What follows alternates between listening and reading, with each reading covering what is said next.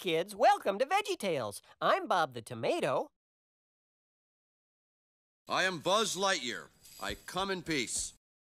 Larry, what are you up to? I am Mrs. Nesbitt. All right, buddy, hang on. Roll film!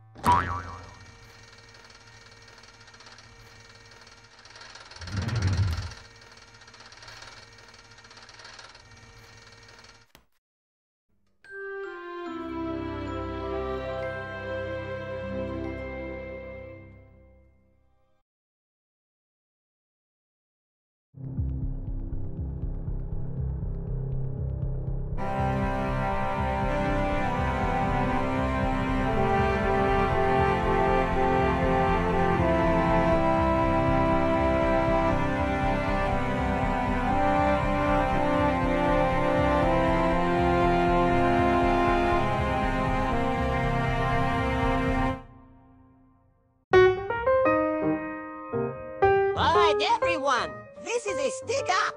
Don't anybody move. Now empty the safe.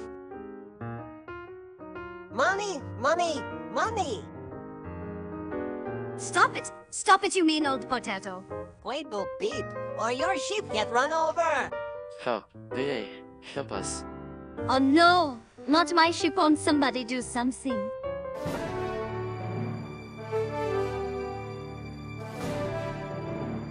Reach for the sky.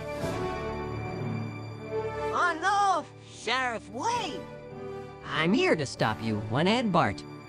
How do you know it was me? Are you gonna come quietly? You can't touch me, Sheriff, wait! I brought my attack dog with a billion force field. I brought my dinosaur who eats Corsafield dogs. You're going to jail, Bart. Say goodbye to the wife and tater tots.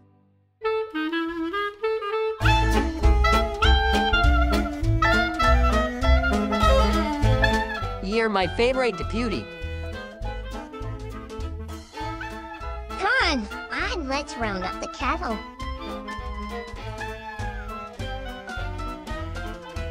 Round them up, shall we?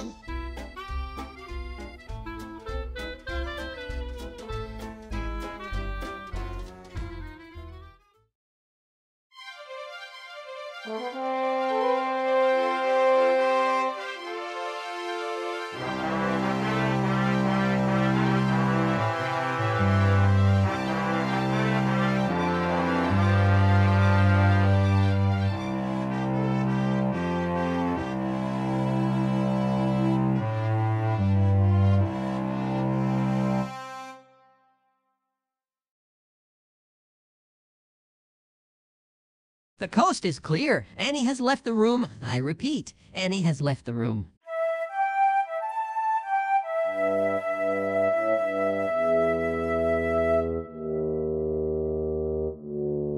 Edges 3 and up, 3 and up. It's written on my box. How clear can it be? Maybe as clear as me.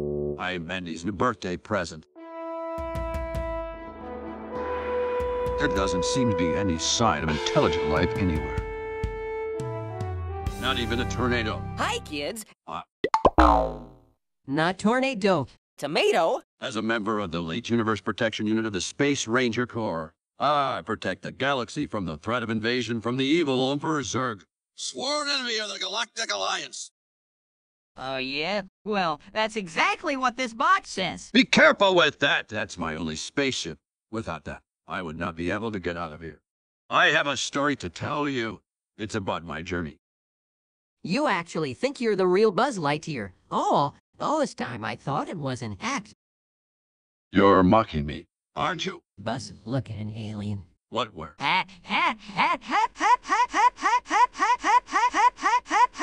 You are made of plastic. You are made of metal and you don't do anything. I can't think of the word. I think the word you're looking for is Space Ranger. Mr. Lightyear, now I'm curious. What does Space Ranger actually do? He is not a space ranger. I most certainly am a Space Ranger. You are a toy. You can't actually fly. Can. Can't. Can. Can't.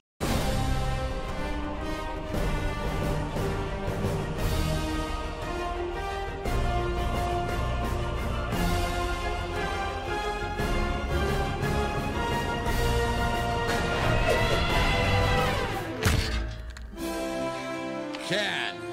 Whoa! Oh, wow, you flew magnificently. Really, Rex, I've just about had it with you being impressed by everything besides that was not flying.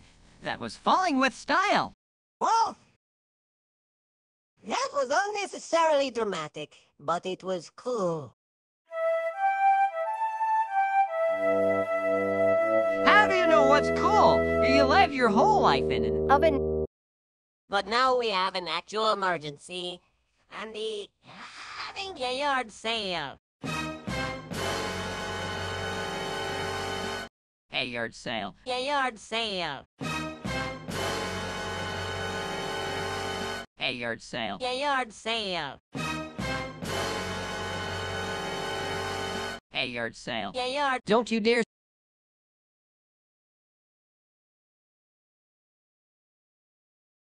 A yard sale. Oh, never mind. Are you sure?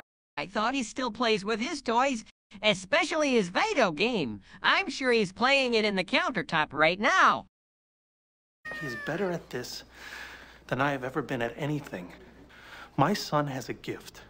He has a gift, and once you acknowledge that, then maybe we'll have something to talk about.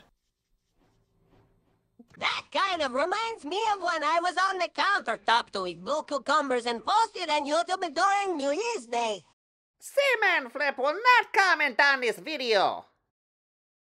At least I hope he does not, because every winter on New Year's Day, my cousin from Moose Lake gives me a blue cucumber dessert that's delicious.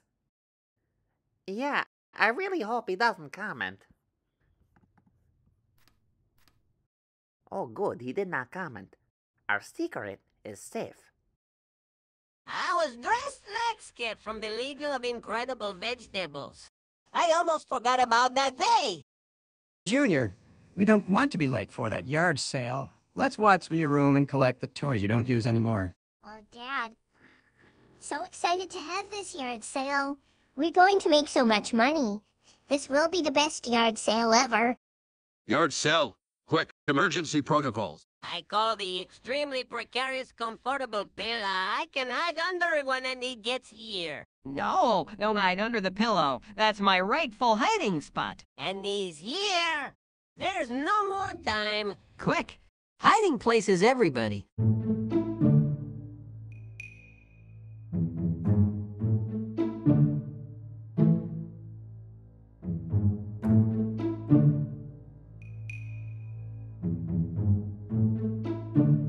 Really, Woody? You took my hiding spot.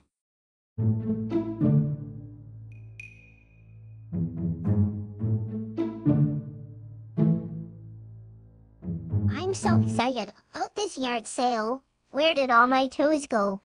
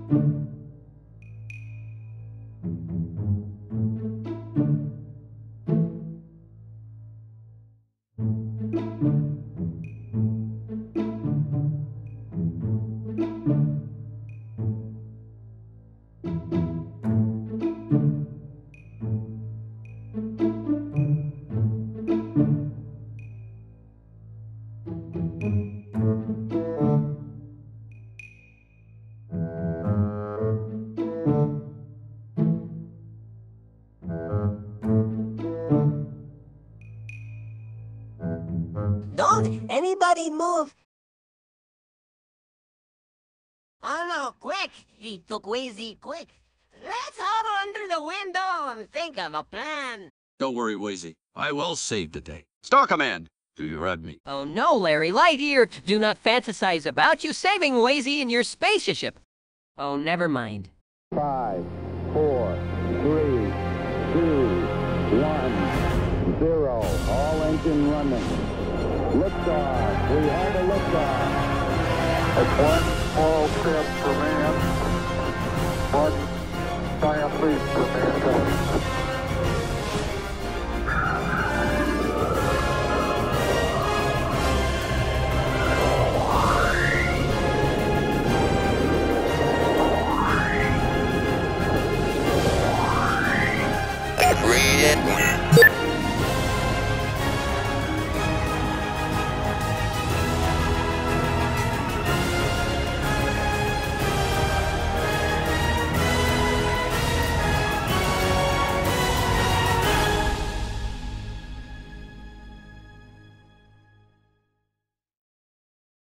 Larry here. Larry here. Larry here. Larry here? I think someone has been fantasizing too much. Let's go underneath the window like Mr. Potato Lunt said to discuss our options. You must save him. Woody! You're right. I'm a sheriff. I must make it my duty to save Wheezy and all the toys at all cost. I'm coming for you, Wheezy. Don't do it, Woody, you. We love you. You're right, Rex. It's too dangerous. I must disguise myself as a sheep. Let me look in the toy box. And I'm so glad you like your dinosaur costume I got you for your birthday. But I thought you were allergic to sheep. You're right. I am allergic to sheep. I am allergic to many things. Cats, dogs, annoying space rangers, and sheep. Well, you get the point. But apparently I will stuff myself inside a toy sheep in order to save Wheezy. You can say that again. But apparently I will stuff myself inside a toy sheep in order to save Wheezy. You can say that again. But apparently I will stuff myself inside a toy sheep in order to save Wheezy. You can say that again. No, wait. Don't make him say it again. I can't bear to hear him say the same thing like a broken record. You can say that again. But apparently I will stuff myself inside a toy sheep in order to save Wheezy. Now look at what you've done. That will be the only thing I'm dreaming about tonight. You know, maybe we should share stories of our past. Maybe that will inspire us and give us courage. I'll go first. Close your eyes. It was a very dark and scary night. All I had to hold on to was my cowboy shoes. I had these growing up when I was a wee tomato, because my uncle was a farmer and my aunt was a cowgirl. Buzz, you can open your eyes now, so that you can see the picture I drew with crayons. This is a picture of me when I was only 5.5 years old. You know, we tomatoes like to count the half years as well. I guess you can say it runs in the family. I loved my new brown book that I received for my birthday, and it meant a lot to me. I named him after my owner, and he is such a nice kid. And he really deserved all the toys he got. Well, almost all of them. There was still one toy that bothered me so much, so annoying even mentioning his name is an impossibility. His name rhymes with Fuzz Brightyear, but of course I won't say his actual name. Fuzz Brightyear. I wonder who that could be. Anyway, he is still very annoying even to this day. This leads us to my next drawing. One day, everything changed. When middle school was approaching, everyone was into NASA and new space technologies. And then, once the first rocket launched to Mars, everyone wanted space toys, and they didn't want to play with cowboy dolls with lame shows and lassos. It was a disaster. They said they'd be better next time, but no way. Mercy, I guess everyone deserves a second chance. Everyone but you. After the way he treated you, I could never forgive him for it. Maybe I need to rewatch the VeggieTales episode about the grapes of wrath and learn a lesson about forgiveness, especially right now, because right now I'm so angry that I'm red. Wait, I'm already red. Oh, never mind. I don't think that helped us. I think that just got us more angry. I agree with Rex on this one. You want to hear an inspiring story? Let the master show how it's done. Who's the master? Buzz Lightyear. I drew a few pictures with some crayons to show you the history of myself. Buzz Lightyear. It's not the easiest being the only cucumber in the family. My mother was a pickle, my father was a zucchini, but I'm okay with that now. You see, everyone used to call me names like Pickle Boy, and I used to get really upset about it in middle school, but thankfully those years are over.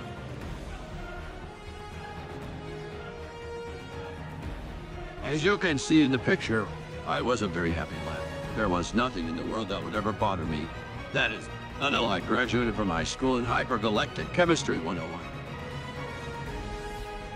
When I was little, I always wanted to fly to outer space and see what infinity and beyond really looks like.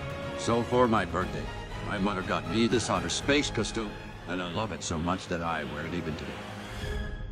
Since then, things were never the same. Zurg showed up in my life. Zurg is a bully from college that never helped me at all whatsoever. He just wanted to be more important than me. You see, as ridiculous as the sun's, his favorite color is purple, and I was wearing a purple space outfit. I was wearing his favorite color, and he did not like it one bit. Therefore, he had a plan to rule the entire galaxy. But just then, I had an idea that would change the world forever.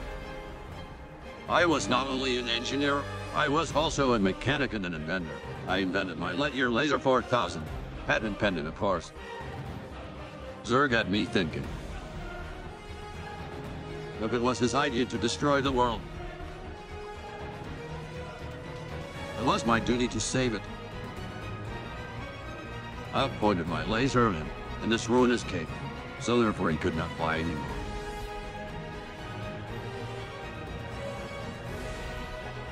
I was victorious, but not only right now. My victory will continue to infinity and beyond! That was a little too inspiring. Maybe we should gather around the window and think of a plan regarding our options. You guys go ahead and do that while I sleep. I'm tired. Options. Options. Options. Options.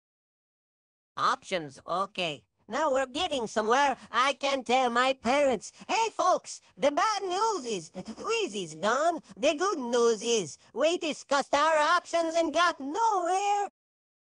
Mr. Potato Lunt, stop being sarcastic. You were sarcastic ever since Wreck Shack and Benny, and even though it may have been funny in the pirates who don't do anything, your sarcasm is not funny anymore. Besides, it is kind of bothering me. That's because everything bothers you. Oh man, roasted toasted. Why weren't you in Lunt's Roasting Academy? You would have become the champion of the roasters. In fact, I can rant on for 5 minutes about how disappointed I am that you did not sign up for the Roasting Academy. In fact, I think I will, for 47 years ago, a founding fathers of Lunt's Roasting Academy strive to adhere to the following... This is gonna be a long night. As I was saying, I could have made millions of dollars if the Roasting Academy did not collapse. Due to Goliath the Orange, because clumsiness and Mr. Nezer's outrageous performance in my Roasting Academy, I had no choice but to shut down the theater temporarily. Nobody can understand a word you're saying. I am totally aware of this, but I am so angry that I had to at least try and give it a shot. Any ideas, Madame Blueberry Ball? You may be the only sensible toy left. At least the only sensible toy that we can actually understand. I don't have a lot of experience with penguins. I usually hang around with my sheep, but it's worth a try. Finally, a toy with a humor dog voice that I can actually understand. Don't go out of your own world. What do you mean? Well, you were talking about Uberduck, and that's breaking the fourth wall. Let's just focus on our own world. That's enough to take care of right now. Oh, right, sorry. As you were saying, Madame Blueberry Ball Peep. Yes, well, I had an idea I think might work. My youth inspired me to come up with this idea. So hear me out. I love all different kinds of French food. Maybe we can stuff ourselves into a baguette and escape from Andy so that we can save Wheezy. I don't know if it will work, but it's worth a try. That's preposterous. There's no way I'm stuffing myself inside a baguette. Oh no, there's no time. I see Sid coming towards our house.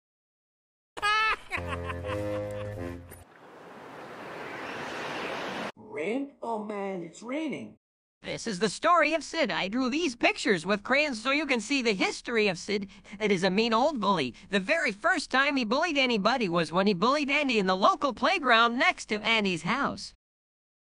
Andy was pretending to be Plantosaurus when suddenly Sid squashed Andy like peas up. In fact, Andy had some friends who were gathered with him to play soccer, and some of his friends were peas. They were so shocked that Sid would squash Andy that they ran away and hid so that they would not become pea soup like their cousins. Andy was crying, so he ran to his tree house. The thing about Andy's tree house is that it is very peaceful and quiet. So this gave Andy some time to rest and think about the day, and time to process his joys and his frustrations. Sometimes he would like to daydream. However, he would often get in trouble for daydreaming. Actually, he would always get in trouble for daydreaming. One day, Andy was so upset that he did not face up to Sid that he pretended he was the star of a famous football league championship, and he dreamed he was being a firefighter right before the game, and then he dreamed he scored 9,000 touchdowns in one game. Sooner or later, Andy knew he would have to face up to Sid, and so one of his best friends, Andy, was comforting Andy because he was so upset. Invited him over for a cup of tea, but Andy just wanted to be sad and miserable by himself. However, Andy's other friend Laura told him that he was not brave enough to face up to Sid. And that made him so angry, that he finally faced up to Sid after talking with his father about how an asparagus sometimes has to do what an asparagus has to do. Sid was so angry that he wanted to make Andy into a veggie souffle, but then Andy's friends said that if Sid was going to squash Andy, he would have to squash him as well. Sid did not like this one bit. Sid said that he was going home to play video games. What he really meant to say was that he was going home to think of a plan to get revenge upon Andy. So Sid was thinking and thinking and thinking. He thought so hard that he was thinking philosophically. He never was smart in school, but he was thinking so much that he began to wonder what a thought really is philosophically. Just then Sid had an idea. It's such a brilliant idea that he was bouncing up and down and singing opera, not literally, of course. But he had a plan that would be a game changer. He wanted to join a philosophy club. Not only do they give out incredible prizes, but if you're the winner of a philosophical debate, you also get unlimited candy and food for life. This was an offer Sid couldn't refuse. So he joined the philosophy club, and he made some new friends. In fact, he made several new friends. He even found someone that he wanted to ask to the local dance. But most importantly, he saw the prize right before his very eyes. This was a bowl filled with so much food. In fact, there was so much food the floor holding the food was about to break. It was so excited that he leaped for joy. So right before the contest was about to begin, he raised his glass of orange juice and prepared a toast. This was a toast to his victory celebrations, and he invited everyone to his victory party because he was that confident that he was going to win the philosophy debate. Little did he know that there would be major consequences for being so prideful and ended himself. He had no idea what was to come. His friend Bobby Bernhard spoke first. He was talking about himself as a gird, asking himself, do we girds actually know what humans think of us? What if humans think of us only as food, and not actual girds with real minds? This tension needs to end, and it is time we find where this tension stems from. No pun intended relating to stems on girds. Everyone laughed at his joke and Sid became jealous. Sid became so envious of his friend that he stole the microphone from him and began to speak. Sid had a huge philosophical debate prepared about the seeds we plant in others. No pun intended, and I say this as a tomato. Anyway, Sid was saying that we can plant good seeds in others, or we can plant bad ones, and everyone was convinced at Sid's observation. But they were not as convinced about his observation as they were with Bobby Bernhard's observations and jokes.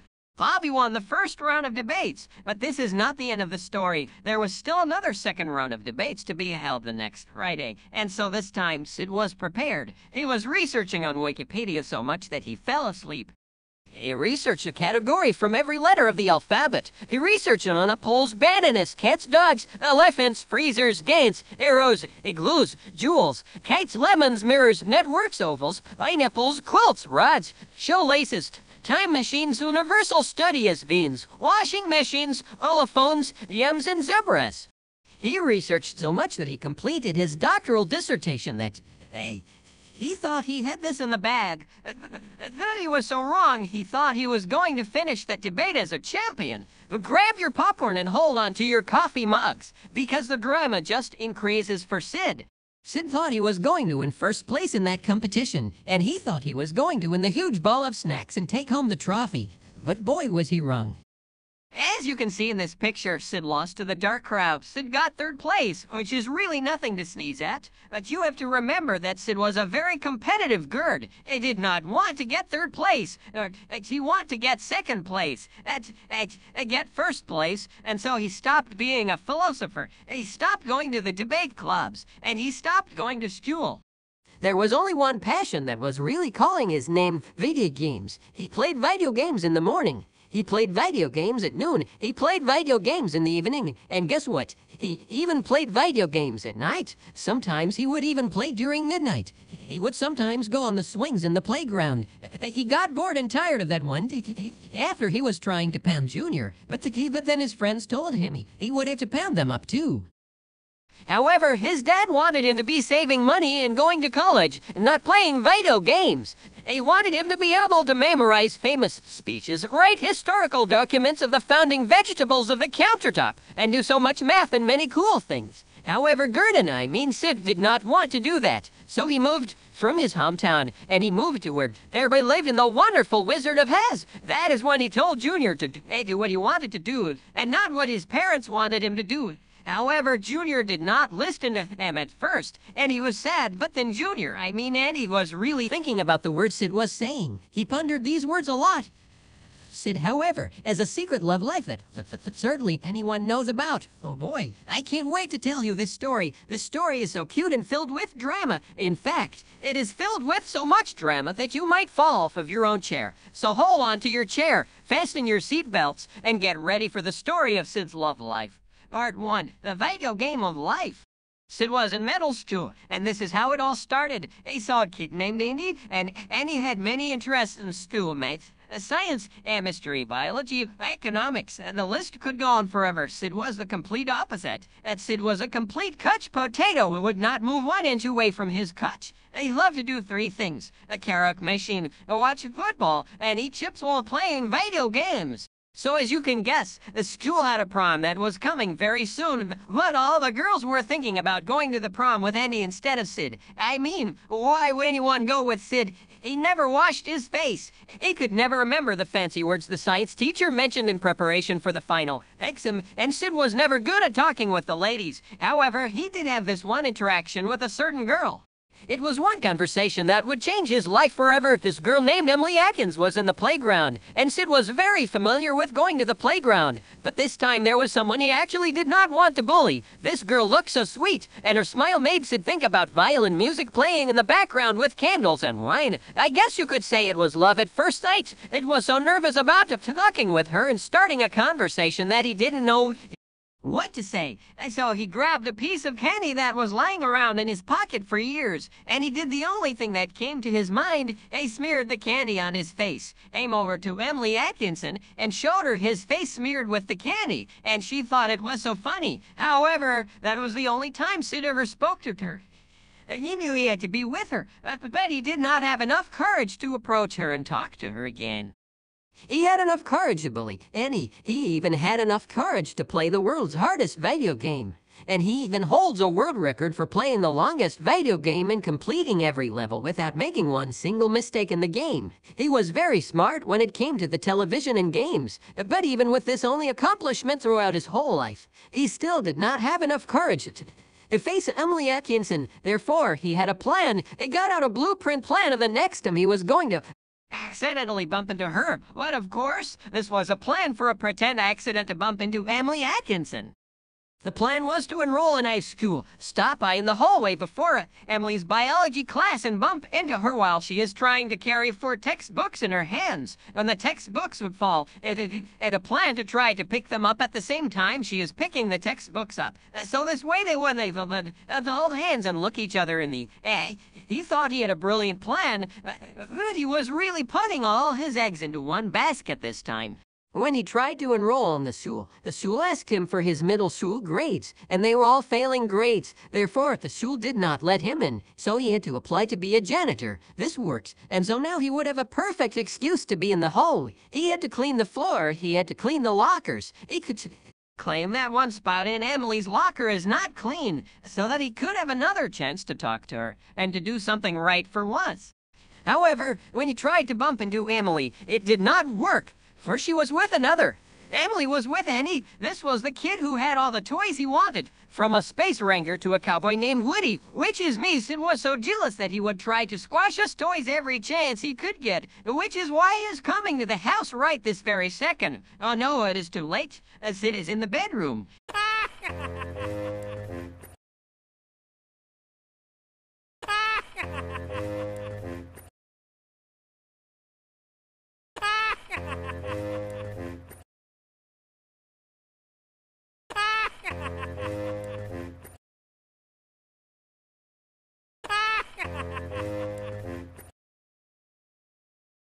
Sid, stop laughing a million times in a row.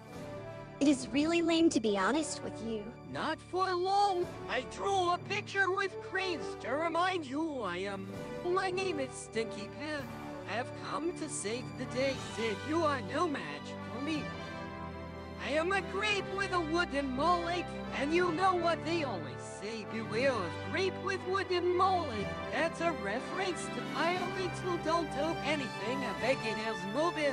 If any of you are wondering about the reference I am discussing right now, Sid, you think you could squash the grape?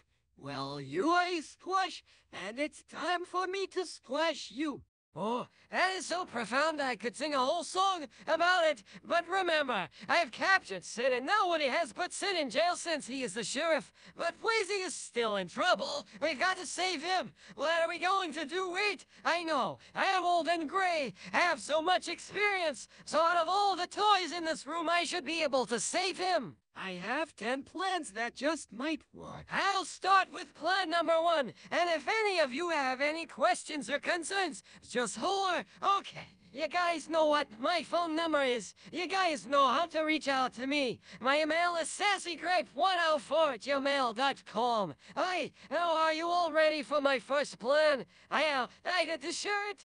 Okay, here's plan number 1. We get a bunch of penguin customs so that we do not look suspicious, therefore not drawing any attention to our neighbors around us, and making ourselves look like a family too easy. I figured he is probably alone and just needs some penguin support, and we grab him, our custom beaks, and save him. Any in favor of plan number 1?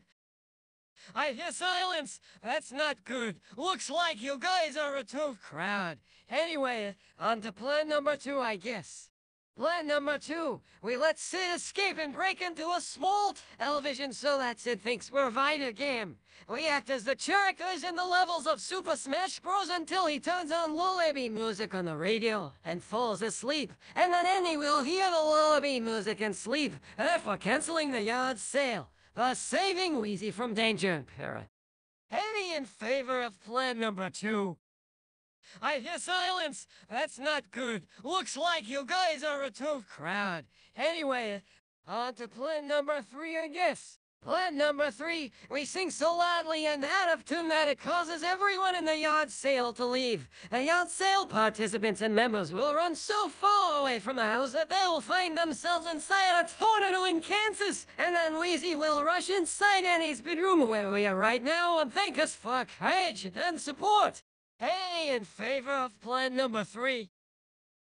I hear silence. That's not good. Looks like you guys are a tough crowd. Anyway, on to plan number 4, I guess. Plan number 4, we get Buzz Lightyear to allow us to use his spaceship with his permission, of course, and we fly to the stratosphere and change the brightness of the sky so that everyone thinks it is nighttime. I'm the night sky. Everyone will be so sleepy. They'll think that is night time, and then Wheezy will thank us all and be indebted to us forever. Any in favor of plan number 4? Of course not, that's ridiculous. Buzz Lightyear cannot fly. He can only fall with style. Yeah, I'm just gonna pretend I did not hear that. I hear silence. That's not good. Looks like you guys are a tough crowd. Anyway, on to plan number 5, I guess. Number 5, we show up at the yard sale and speak to all of the humans. We admit that we are tools that can speak and politely tell them not to scream. Then we steal Wheezy from Andy's pile of toys in his yard sale, and we save any other toys that will help us, and we leave behind the toys who are mean to us. Then Wheezy will thank us forever. Annie, who are your favorite? On number 5. I hear silence. That's not good. Looks like you guys are a tough crowd. Anyway, on to plan number 6, I guess. Plan number 6, we rush into the toy boxes that are in the yard sale. And we sell ourselves to different owners and actually participate as tools in this yard sale. Therefore, we will be able to save the tools who are in danger of this in a specific yard sale, and Wheezy will have no option and no choice but to thank those and give us $10 million each. Any in favor of plan number 6? I hear silence. That's not good. Looks like you guys are a tough crowd. Anyway, on to plan number 7, I guess. Plan number 7, we dress up as hot dogs and the crowd will be hungry and they will try to eat us, but we will escape, and therefore the owners will not grab onto Wheezy because of our hot dog distraction, and then Wheezy will have no choice at all but to give us $100 billion to each of us because of his gratitude for saving us. Any in favor of plan number 7? I hear silence. That's not good. Looks like you guys are a tough crowd. Anyway, on to plan number 8, I guess. We are so close. There are only 3 plans left, so I really hope you guys will not be silent anymore and give me actual feedback. Even if it is constructive criticism, I can take it. After all, I'm an old grump. That's what I'm here for. Plan number 8, we release Sid from prison and dress him up as a spy whose mission is to elucidate the crowd that is at the yard sale. The crowd will answer all of his interrogations and questions, and he will also ask them if they could hand over the penguin to him, and they will say yes, and then Sid can actually collaborate and bring us Wheezy. Any in favor of number 8? What a crazy idea! I do not approve. Yeah, I'm just gonna pretend I did not hear that. I hear silence. That's not good. Looks like you guys are a tough crowd. Anyway, on to plan number 9, guess. We were getting close. Woody, we were getting real close. I am so nervous yet so excited. Plan number 9, we have a brief chat with the producers of this film. We pretend that we are actually acting for the toy that saved Christmas instead of Veggie's toy the full movie. And then the producers actually listen to us. Then we will tell them that we need the penguin for the Buzz Always scene, and then Wheezy will have no choice but to thank us. Okay, don't let me down, everyone. Any favor of plan number 9? I hear silence. That's not good. Looks like you guys are a tough crowd.